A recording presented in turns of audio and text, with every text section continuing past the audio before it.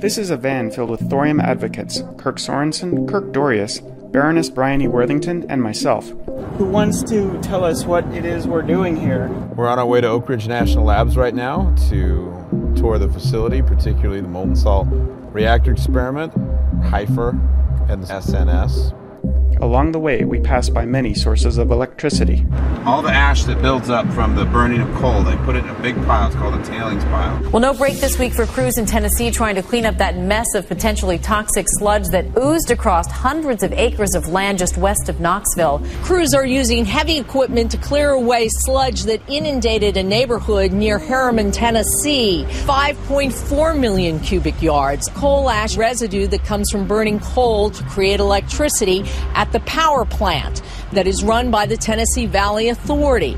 That ash is now entered into the neighborhood, entered into the land, and most importantly, into two rivers here in the Tennessee River watershed. In that ash are heavy metals like lead, mercury, cadmium, and arsenic. You can see the ash. See, they're still digging it. Oh, man, look at that. 4 years later, still working on it. What did it spill from? It absorbs a lot of moisture, Gordon. When we had that big rainstorm, it actually took on a lot of water and held it to where the piles just collapsed and flowed downhill. You're saying an ash pile washed down. I don't see an ash pile big enough where something... Well, that's because it's already washed down. It used to be a mountain, and now it's just a big wash. Pretty much every coal plant has a huge ash tailings pile. This is not unique. They've all got them. This is the waste of coal. We're at TVA's Bull Run steam plant. This is a coal-fired power plant. This is what provides the power to the city of Oak Ridge and also to Oak Ridge National Labs. So I've often found it ironic that one of the nation's premier nuclear labs and one of the ones that had the very first nuclear reactors has never been powered by a nuclear reactor. It's always been powered by coal, and particularly this. I did some analysis in UK coal stations. This one probably emits more, but it's about a ton of CO2 every 5 seconds. That was for me when I started working on climate change. The biggest thing I could see was that the biggest contributing element of climate change was coal use for electricity. Exactly. The single biggest contributor. I'm a little bit of a data geek, I'm afraid. I like spreadsheets and numbers, and I feel safe knowing, the numbers tell you something, and you can rely on them, hopefully. So I looked at what was going on in the UK's emissions history. We were really at the mercy of global commodity prices. If coal was particularly cheap and gas was very expensive, you'd see these sudden spikes in emissions when everyone switched back to coal. Even if you convince 1 billion people to reduce their emissions, what it does is reduce the demand for the fuel, lowers its price, and somebody else will burn it. So as long as fossil fuels are the cheapest energy, then we're going to keep burning them.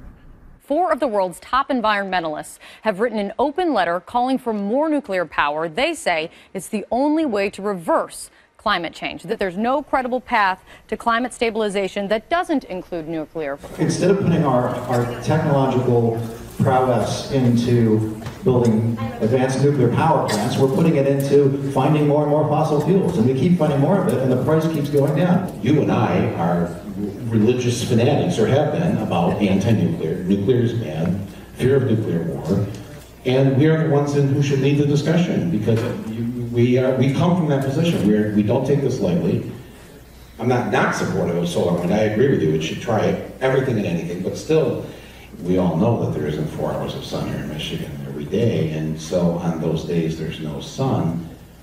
How am I warming up my pizza? I had never discussed nuclear power with my colleagues or my student peer group, except in anything other than fairly disparaging terms about why it wasn't required. Went to anti-nuclear rallies throughout our childhoods. We're anti-nuclear until a few years ago, and then something happened, which is that we were forced to actually understand the low-carbon technological options we have. And the harder we looked at it, the more that we discovered that the alternatives to fossil fuels are very expensive. In the suite of options that I was looking at, being renewable energies, energy efficiencies and carbon offsetting, without some extra major additional force to come in and help the effort, these solutions were not going to so much as touch the sides of meeting this problem.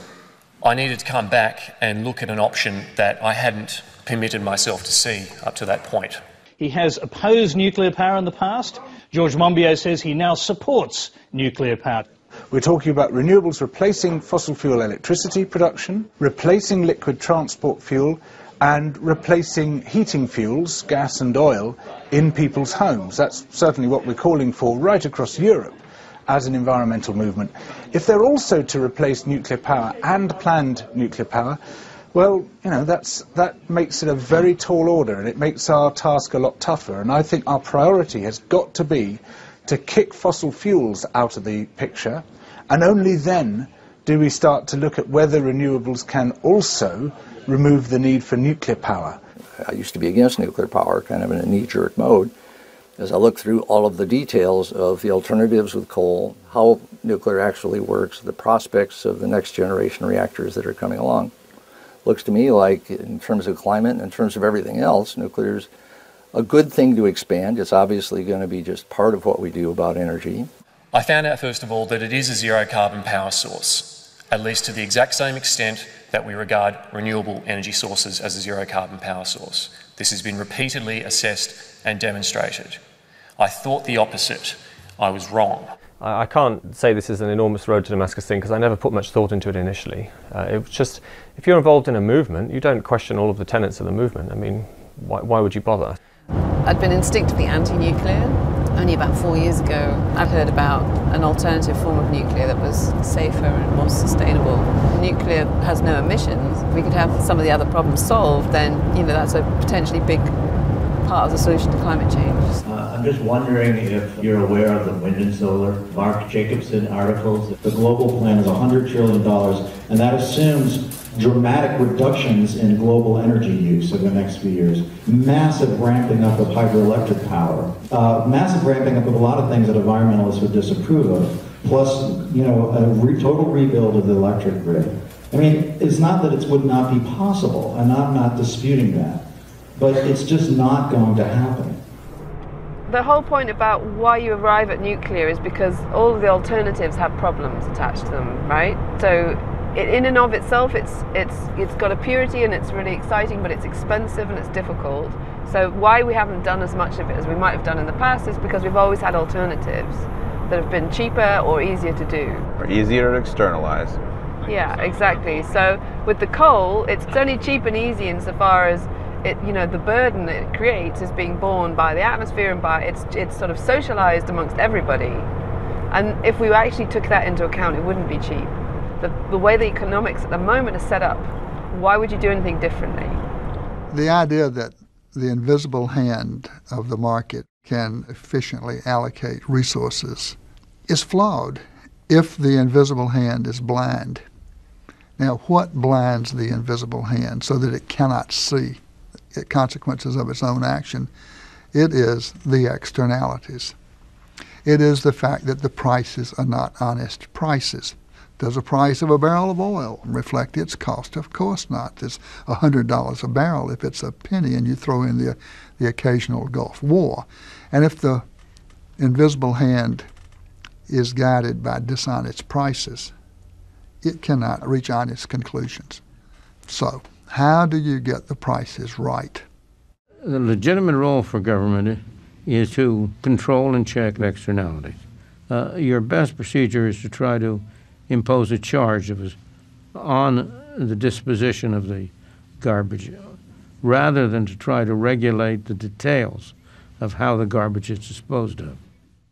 And we come to the idea of tax shifts as the available mechanism that an enlightened government could exercise. It could exercise its power of taxation and redress the dishonesty in the marketplace. You have a market now in pollution abatement. So the way the situation works in Europe at the moment is that we have made an intervention and we've placed a cap on CO2 emissions, and that's created a price for those emissions. So we've started to internalize that price. But of course, as soon as you do that, it damages coal and to a lesser degree gas, but it benefits nuclear and anything that's zero emissions, which is what it's intended to do. But then there are some environmentalists and green groups who really don't like the fact that nuclear therefore gets a sort of implicit subsidy. In Germany, for example, the green movement has been successful in winning the argument that we shouldn't do nuclear in response to climate change, and they've now shut down their existing reactors and cancelled any plans for rebuild, and are trying to hit their climate targets just on renewables and energy efficiency, with some gas as a bridging technology. It's an enormous achievement what they've done. They get 5% of their electricity from solar now, 27 gigawatts. It's an enormous amount of solar power they've put in. If they'd spent that money on nuclear, they'd have a zero carbon economy by now. I believe that climate change is sufficiently serious that we have to have a pragmatic approach to it, not an ideological one. And I think most people's commitment to renewables is ideological, not pragmatic. It's because they believe there's something good about renewables. No president is going to turn out the lights. There has to be energy. If renewables aren't providing it, then it's been fossil fuels. Nuclear can be done anywhere, anytime. It operates 24/7. It pushes submarines around. This is not Jules Verne science fiction. This is real. So nuclear is a very flexible power source. Is it going to be the #1 power source? The only power source? No, that's zealotry. I've lived in Kansas. I can picture wind turbines being in Kansas. I've lived in DC. I can't see that being a good market for wind energy because our greatest demand is when we have the least wind. There are going to be places where wind is more effective than not. There are going to be places where solar is more effective than not. And there's going to be places that's going to need a lot of nuclear. My point is that the environmentalists, those who care about climate change, need to engage in and open their mind and accept nuclear energy and actually support it as part of the panoply of zero carbon energy sources. And at the moment, the leadership of the environmental organizations are implacably against it. When you have decent discussion, people are generally open to it. The hardest part is the organizations. When you try and talk to NEI or a Union of Concerned Scientists, their members might like what you're saying, but the management, their jobs depend on funding their core message. Sierra Club members are trying to get the club to just evaluate and reevaluate their existing nuclear policy. If they admit that they made a mistake in 1986 in going anti-nuclear, they kind of risk their own continuing as directors. The United States has reduced its greenhouse gas emissions more than any other country in the last 5 years. In fact, we've reduced our greenhouse gas pollution to levels not seen since 1992. And the reason for that is that we're accumulating huge inventories of clean energy. That's absolutely not true. What's displacing coal is natural gas, not renewables. It'd be nice if wind and solar was displacing coal. It's simply not true. This is Sizewell B. It produces 4/10 of a light bulb of power for every person in Britain. That's more than all the wind farms in Britain today. If you don't like nuclear, every Sizewell you want to get rid of, you need an extra 2,000 wind turbines. Well, it makes me pretty angry if people are anti-wind and anti-nuclear and anti-coal. It just doesn't make sense. What do they want to have happen when they switch the light switch on? Britain's got impressive wave and tidal resources, but if you covered the entire coastline of Britain with wave machines, you would only get 4 light bulbs of power per person from wave power. At the moment, we get 90% of our energy from fossil fuels, and we've become used to that. Obviously, if we stop using fossil fuels, then everything else we do has to roughly increase tenfold to make up for the loss of the fossil fuels. So obviously, audacious things have to happen. We need to be talking about a tenfold increase in nuclear, a tenfold increase in wind, a tenfold increase in everything that we do.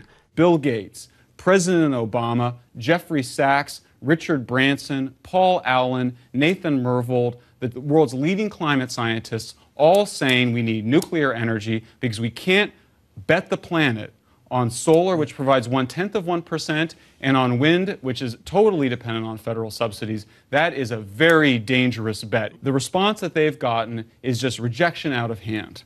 We know that the solutions to the climate crisis lie not in nuclear power, but in renewable energy, in energy efficiency, in solar and geothermal and wind and all those things that are already invented, but which the status quo powers that be want us to think are too difficult to attain.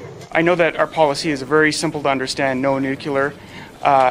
Is there more nuance demanded there because great concerns about nuclear energy can be addressed? You only have a limited amount of money. You want to reduce greenhouse gases, so you want to apply the dollars in ways that reduce greenhouse gases the most while creating the most employment possible for that investment.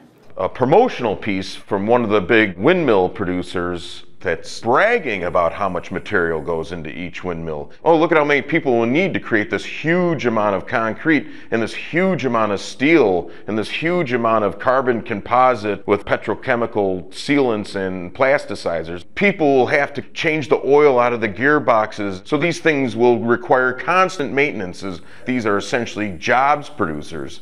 Some days you may be doing oil changes, you may be changing filters, and other days you may just be testing the bolts to make sure that none of them have shaken loose.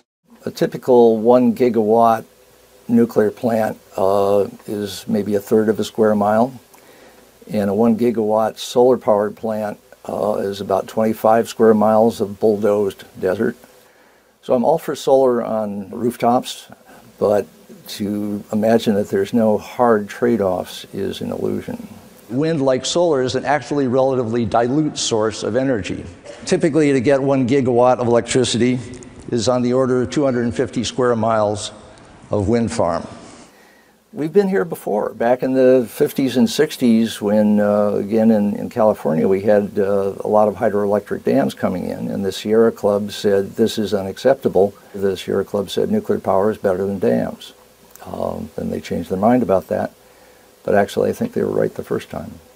It's very capital intensive. It takes a long time to build a reactor, and for the dollar invested, you reduce very little carbon compared to things like a dollar invested in energy productivity improvements, energy conservation. So there's this idea that through energy efficiency, we can reduce the amount of energy. It's all about scaling back. There's going to be 9 billion of us pretty soon. We're not going anywhere. We're not going to be retreating. The reality is we're going to keep encroaching.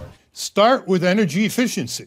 Put aside everything else. Yeah. We've become more energy efficient over the last 200 years, Ralph. If you look at the energy studies over 200 years, energy intensity has declined, meaning we get more units of GDP per unit of energy. The last 200 years, that's a long-term trend, and over that same period of time, our energy consumption increases. Now, what are you going to do? Tell the 1.3 billion people in the world who burn wood and dung for their energy that they need to become more energy efficient? They need electricity, Ralph. They need baseload grid electricity. And it's going to come from, it's either going to come from fossil fuels or it's going to come from nuclear. Do you realize what the national security aspects of nuclear power Absolutely. is? Do you have any idea how tempting a target? Look, there was an attack actually on a nuclear power plant with a bazooka. It was by Greens in Germany.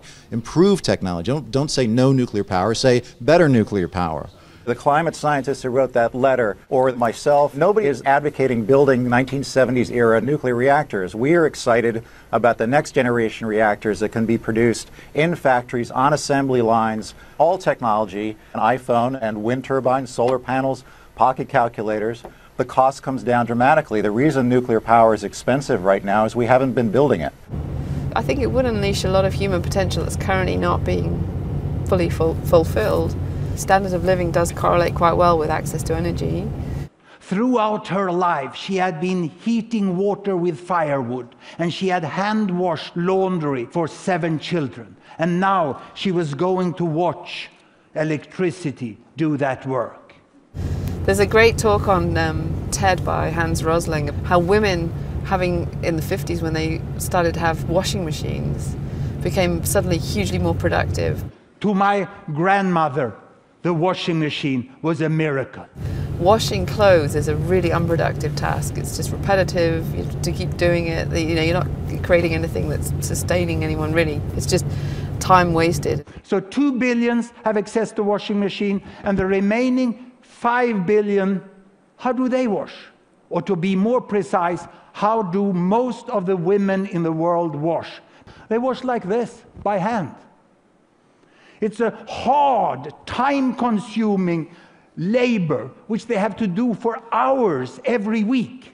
And sometimes they also have to bring water from far away, or they have to bring the laundry away to a stream far off. And they want the washing machine. And there's nothing different in their wish than it was from my grandma. Look, 2 generations ago in Sweden, picking water from the stream, heating with firewood, and washing like that. They want the washing machine in exactly the same way. But when I lecture to environmentally concerned students, they tell me, no, everybody in the world cannot have cars and washing machines.